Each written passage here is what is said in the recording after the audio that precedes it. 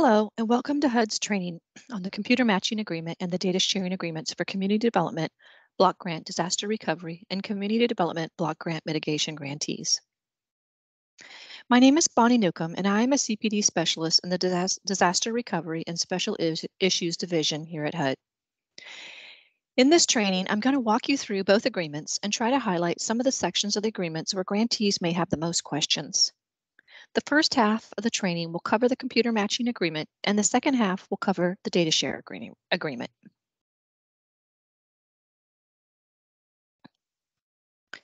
So this training is really trying to explain to grantees how the long-standing data sharing agreement between FEMA with HUD and CDBG grantees has been revised to address privacy-related issues identified in the applicable FEMA Systems of Records notices. HUD worked with FEMA on a computer matching agreement to ensure that HUD grantees will get the latest individual assistance program data from FEMA in order to build out their impact and unmet needs assessment, market their programs to potentially impacted individuals, and complete their duplication of benefits analysis for HUD individuals' benefits. This webinar explains the new process grantees will use to make data requests through HUD, including signing a CMA and data sharing agreement with HUD.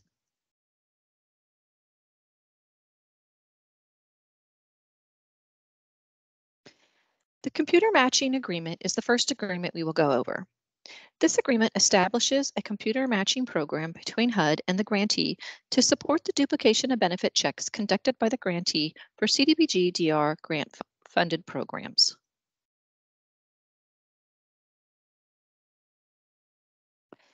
The training objectives for this agreement are for grantees to understand the overall purpose of the computer matching agreement and the authorized use of the data obtained under the agreement. We will also cover the approval process for the CMA, including the required publication of the agreement, the applicability date of the agreement, and the renewal process for extending the term of the agreement if necessary. We will explain the process for requesting the FEMA data and provide an overview of the requirements related to the use and protection of the data.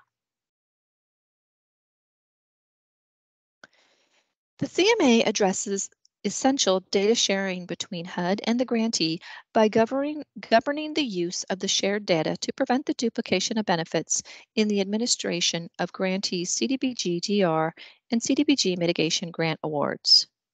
In order to be able to share this data with grantees, HUD has entered into an agreement with FEMA to obtain data from FEMA on applicants registering for FEMA individual and household programs to share with grantees for the program of preventing the duplication of benefits. The CMA will help to expedite program implementation by making FEMA data grantees need to perform duplicate benefit checks available quicker, which will allow grantees to move forward with providing assistance for CDBG-DR grant-funded programs. This will help expedite recovery for applicants, reduce duplication of benefits, and allow grantees to determine benefits upon application because the grantee will have the FEMA assistance amounts immediately available. So once HUD and the grantee have signed an effective agreement, the process of requesting and receiving FEMA data should be much faster and easier for grantees.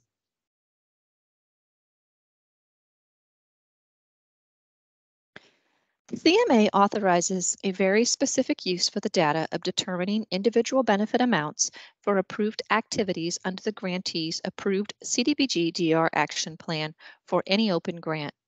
Grantees will use the data provided by HUD to conduct computer matching of the data to ensure that CDBG-DR assistance provided to the grantee is not duplicative of FEMA assistance received by the grantee program applicant.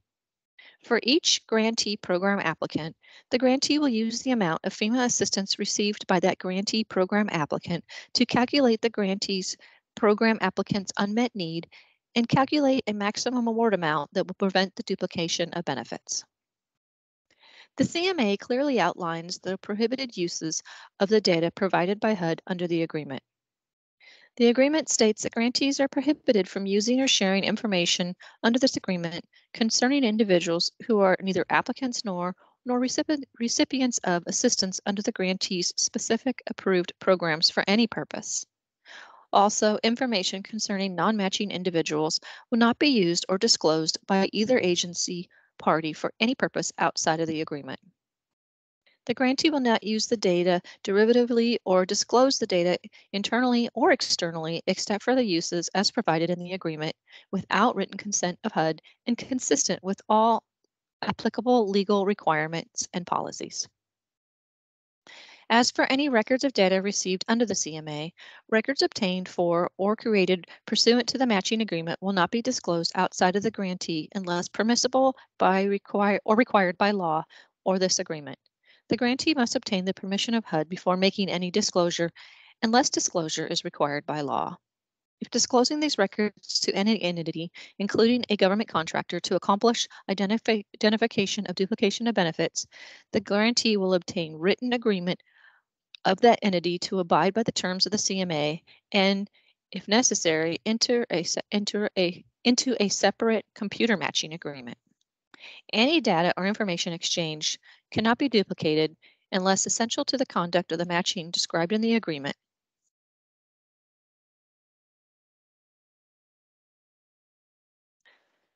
So the process by which grantees get an approved, signed, and valid computer matching agreement with HUD starts with the grantee signing the agreement and submitting the signed agreement to HUD. All CMAs must be published in the Federal Register and allow for a 30-day public comment period.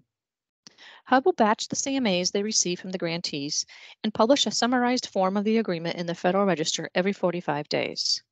Any agreements received within the first 45 days will be batched together in the first publication. HUD must allow for a 30-day public comment period and address any comments received. If there are significant changes needed to the notice based on the public comments received, HUD will publish a revised notice and provide an additional 30-day public comment and review period. These agreements will take effect 30 days from the date that the final agreement is published in the Federal Register notice. HUD will continue to collect, batch, and publish agreements every 45 days until all agreements have been summarized in the Federal Register notice.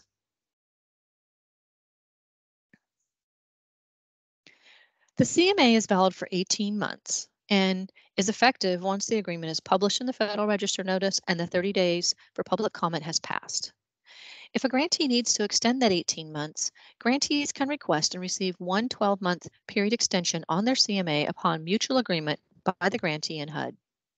To request an extension, the grantee would first send an email to the grant manager or CPD representative requesting the extension. The request and renewal must occur 3 months prior to the expiration date of the initial agreement to allow for time to process the request. All renewals for computer matching agreements are subject to the requirements of the Privacy Act, including certification by the grantee and HUD that the matching program will be conducted without change and conducted in compliance with the original agreement. The computer matching agreement is valid for 18 months and the agreement will terminate after 18 months from the effective date or when the purpose of the computer match has been accomplished, whichever comes first. If an extension has been requested and granted, the agreement will terminate at the end of the 12-month extension. The agreement may also be terminated, nullified, or voided by either the grantee or HUD if either party violates the terms of the agreement or the grantee or the authorized users misuse or improperly handle the data provided by HUD. The agreement will also be terminated, nullified, or voided if the grantee and HUD mutually agree to terminate the agreement prior to the expiration date or either party provides the other with 30 days written notice.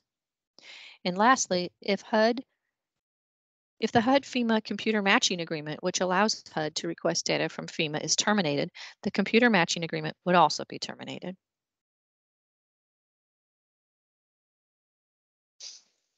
A grantee could submit their request for FEMA data at the same time they submit their signed CMA. Any data that is requested and covered under the CMA will be required to wait for the 30-day public comment period to be satisfied before the data can be released to the grantee's authorized users. It is important to note that if HUD receives public comments on a published matching notice, HUD shall review the comments to determine whether any changes to the matching notice are necessary. If HUD determines that significant changes to the matching notice are necessary, HUD shall publish a revised matching notice and provide an additional 30-day public comment and review period. The CMA takes effect from the date of the final agreement summary is published in the Federal Register notice. So the first step in requesting the data is the grantee will email the data request to the grant manager and the disaster recovery at HUD.gov email address. The grantee will attach the completed data request template to the email, and the grant manager will then review the template to verify the correct information. And then the grant manager will take the request to the regional assistant director, who will then review the request for completeness and send it to HUD's policy and research development disaster lead, who will make the request to FEMA for the data. Once FEMA provides the requested data, HUD will then make the data available to the grantee through a password-protected email to the grantee's authorized user. So in describing the process for how and when a grantee requests the FEMA data from HUD, I stated that when FEMA data is available, it will be made available to the grantee's authorized user. Authorized users are employees, agents, including contractors, subcontractors, or subrecipients, including an agent or employee of its subrecipients, who have entered into an agreement with the grantee to comply with all requirements on the use of the data contained in the CMA and acknowledge that under the Privacy Act, unlawful disclosure of PII data is a misdemeanor and is subject to a fine of up to $5,000.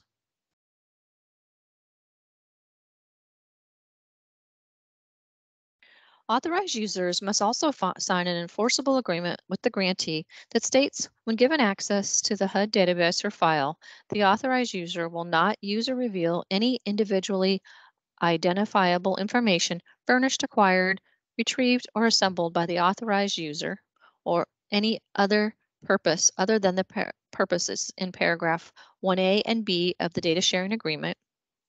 They will not make any disclosure or publication whereby an individual or household could be identified, or the data furnished by or related to any particular person could be identified, or permit anyone other than the grantee's authorized users to access the data. Additionally, a grantee will not authorize more than the number of authorized users of data that the grantee determines is necessary to accomplish the purposes outlined in the CMA.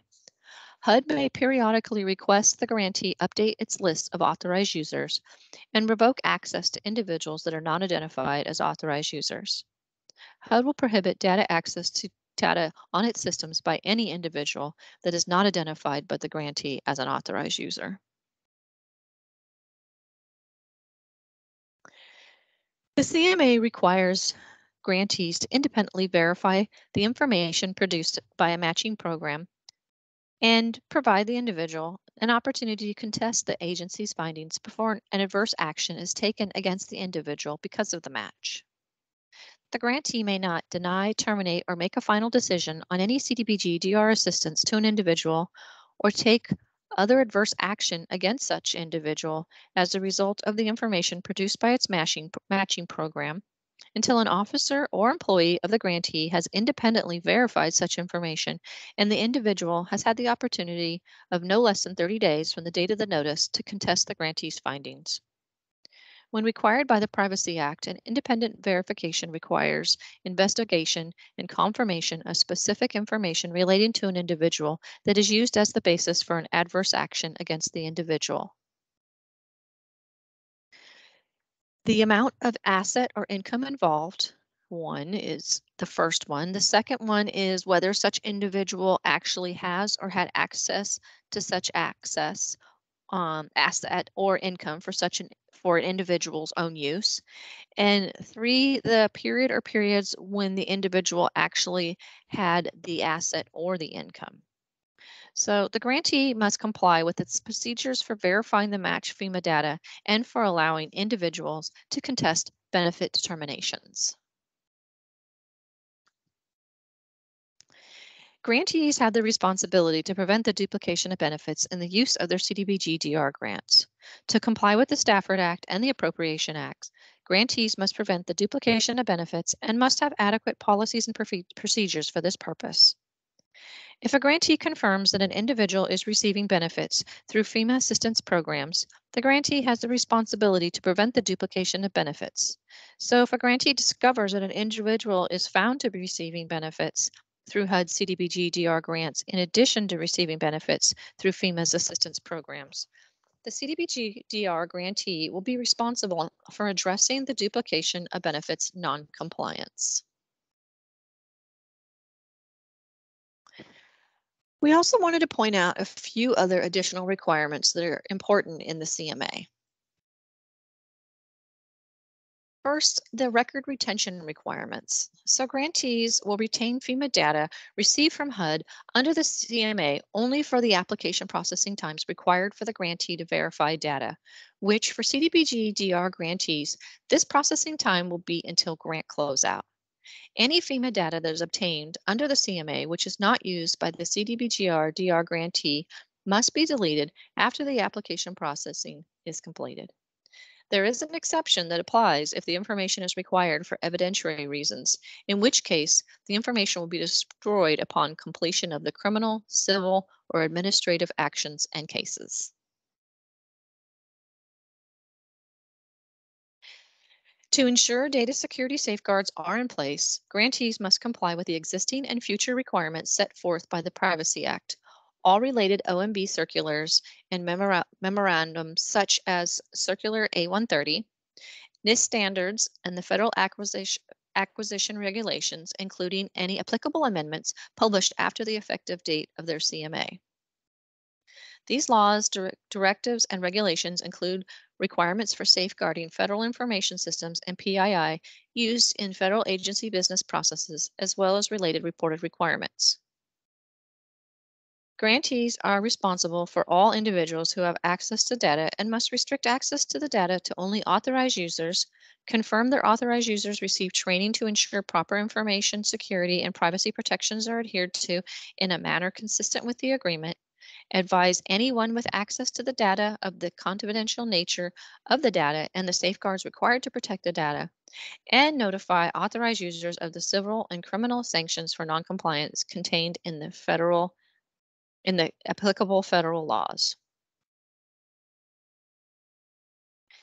Grantees must employ appropriate technical, physical, and administrative safeguards to secure all FEMA applicant PII shared under the computer matching agreement, whether in physical or electronic form, only in places and in a manner that is safe from access from unauthorized persons or for unauthorized use. Technical security measures ensure the security of the data and require that grantees comply with applicable laws, including but not limited to FISMA and associated NIST standards. Ensure that cloud-based systems that store, analyze, process, or use FEMA PII has authority to operate, approved by the Federal Risk and Authorization Management Program. Ensure that every IT system that stores, analyzes, processes, or uses the FEMA PII, regardless of configuration or location, undergoes routine cybersecurity scans, and has a valid ATO. Limits access to applicant PII provided by HUD only to grantees authorized users who are administering disaster assistance to applicants on behalf of HUD, and understands the personal and confidential nature of the applicant PII and agrees that they will comply with all applicable laws, regulations, policies, and provisions of the agreement to protect the confidentiality of the applicant PII.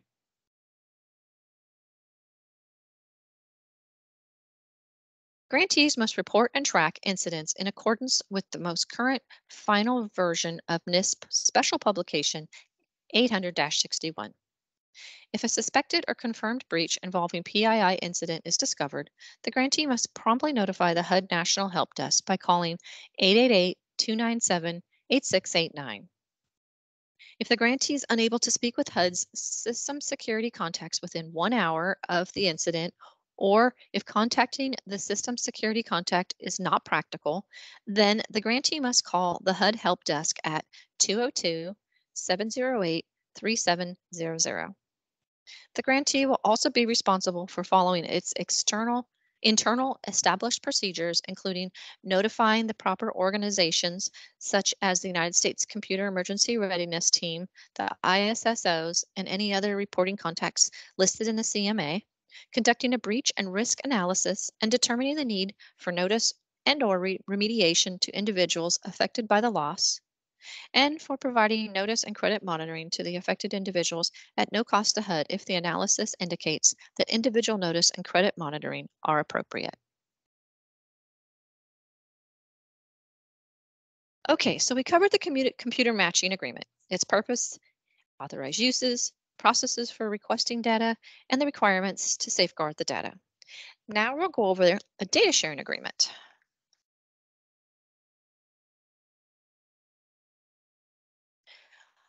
So for the data sharing agreement, we will review the overall purpose of the agreement and the authorized use of the data covered under the data sharing agreement. We will discuss the effective date of the agreement, how long the agreement is effective for, and the process for the termination of the agreement. We're also going to review the grantee's responsibilities as outlined in the data sharing agreement to include the use and maintenance of the data, identify the authorized users covered in the agreement, and the authorized users access requirements. And we'll talk about accessing, storing, and protecting the data covered under the DSA. And lastly, we will review complying with privacy incident handling requirements. The purpose of the data sharing agreement is to enable HUD to share with the grantee the data it receives from FEMA, including personally identifiable information that is protected by the Privacy Act of 1974 for two specific purposes. First, to assess unmet needs resulting from major disasters for which a grantee receives a Community Development Block Grant Disaster Recovery allocation, and to plan for the use of the grant. This can include funds for electric power systems, mitigation or resilience purposes, allocated or awarded as CDBG-DR, CDBG mitigation, or CDBG-DR grants. And the second purpose for the use of the data is to market activities to potential applicants that may be eligible for assistance funded by the grants. Unlike the computer matching agreement, which we covered in the first part of this training, the data obtained under the data sharing agreement cannot be used for checking for duplication of benefits or for determining eligibility of an individual. The data sharing agreement is effective after both the grantee and HUD sign the agreement, and it remains in effect until closeout of the last grant for which a grantee receives data under the data sharing agreement. Either HUD or the grantee can terminate the agreement earlier than the grant closeout date by providing written notice to the other party. However, termination of the agreement does not absolve the grantee from any responsibilities outlined in the data sharing agreement unless the grantee has returned the data to HUD or destroyed the data. So Section 13 of the data sharing agreement goes into further detail on the responsibilities of the grantee. So I would encourage grantees to read the details in that section of the agreement as well.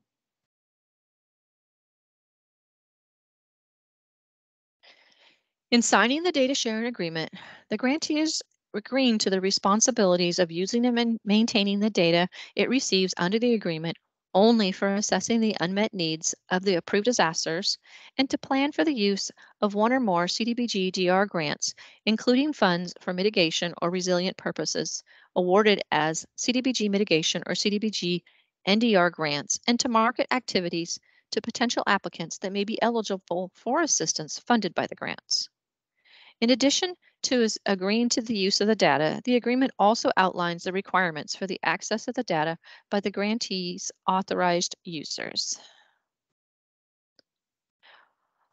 All authorized users must be identified by the grantee to HUD. Authorized users are employees, agents, including contractors or subcontractors, or subrecipients, including an agent or employee of its subrecipients, who have entered into an agreement with the grantee to comply with all requirements of the use of data contained in the data sharing agreement and acknowledge that under the Privacy Act, unlawful disclosure of PII data is a misdemeanor and subject to the fine of up to $5,000.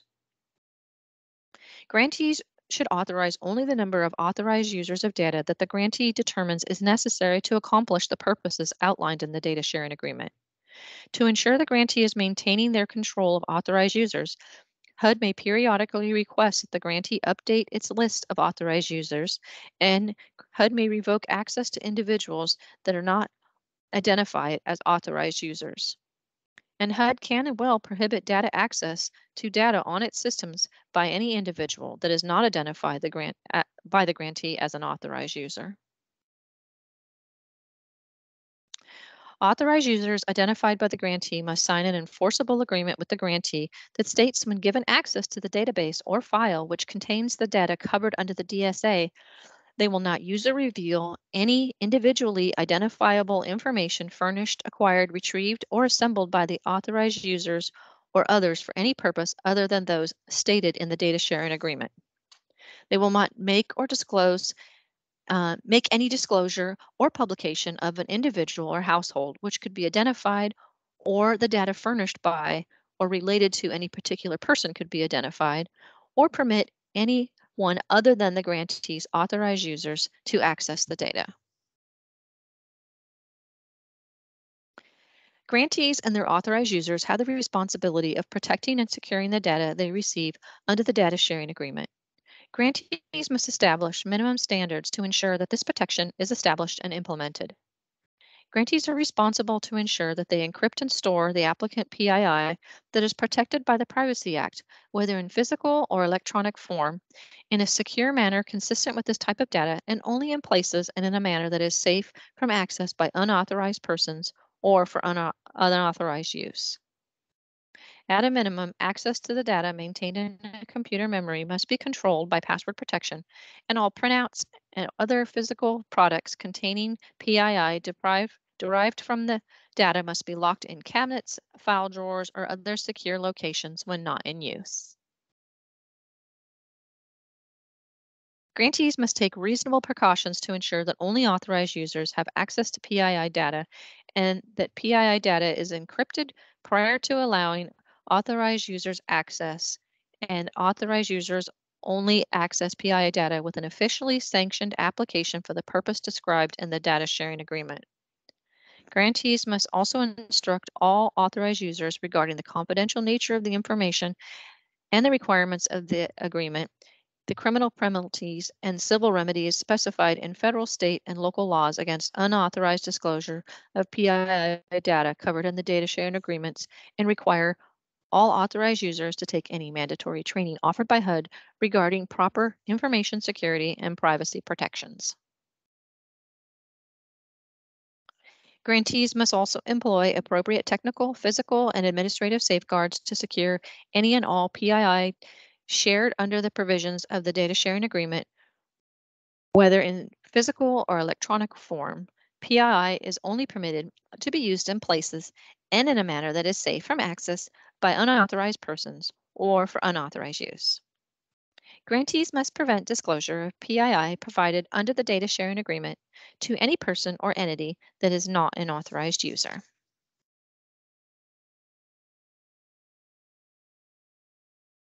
And continuing with the requirements for the protection and security of the data received under the data sharing agreement, grantees must also edit all printouts, tabulations, and reports to ensure that they do not contain unauthorized disclosure of data provided under the data sharing agreement.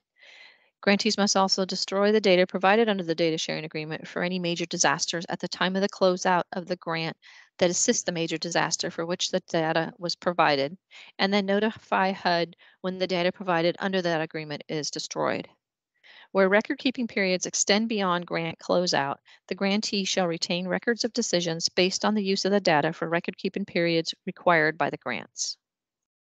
Grantees must also submit to monitoring or inspection by HUD. The data sharing agreement gives HUD and FEMA the right to make unannounced and unscheduled inspections of any location in which the grantee or its authorized users use data, including any associated computer center, to evaluate compliance with the terms of the agreement and the requirements of the Privacy Act of 1974. And lastly, the grantee must establish and implement policies and procedures to comply with the requirements of the data sharing agreement. All grantees must comply with privacy incident requirements as outlined in the data sharing agreement. A privacy incident occurs when there's a loss of control, compromise, unauthorized disclosure or exposure, unauthorized acquisition, unauthorized access, or failure to secure PII in readable form, whether physical or electronic, or when authorized user access applicant PII for an unauthorized purpose. In the event of a breach of the data sharing agreement or any exposure, unauthorized release, or misuse of PII shared under the provisions of the data sharing agreement, the grantee will immediately report the incident to the HUD privacy officer. HUD will investigate the incident and will consult with the grantee and FEMA to diagnose, mitigate, and manage the privacy incident until its conclusion. The grantee shall be responsible for cooperating with HUD and may be responsible for carrying out the necessary measures to remedy the effect of the privacy incident, including notification, unless mutually agreed upon otherwise, and may be responsible for bearing any costs associated with such measures.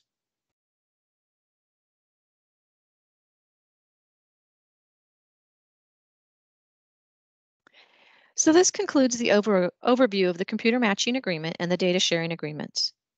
In this webinar, we have tried to walk you through each of the agreements and highlight some of the details you will find when you read through the agreements yourself. We have also put together an FAQ for both of these agreements, and the FAQ will provide questions and answers, which we hope will provide even more clarity on these agreements. On this last slide, we have provided resources to further help grantees to understand the two agreements, and you will find links to HUD's privacy website and a link to the Privacy Act itself. The last link on this slide will take you to HUD.gov, where you'll find the FAQs, the data request templates, the agreements themselves, and other resources related to the data sharing agreement and computer matching agreements. Thank you for reviewing this webinar, and please reach out to your grant manager or your CPD representative if you have any additional questions on these two agreements. You can also email the policy unit at drsipolicyunit@hud.gov with any of your questions as well.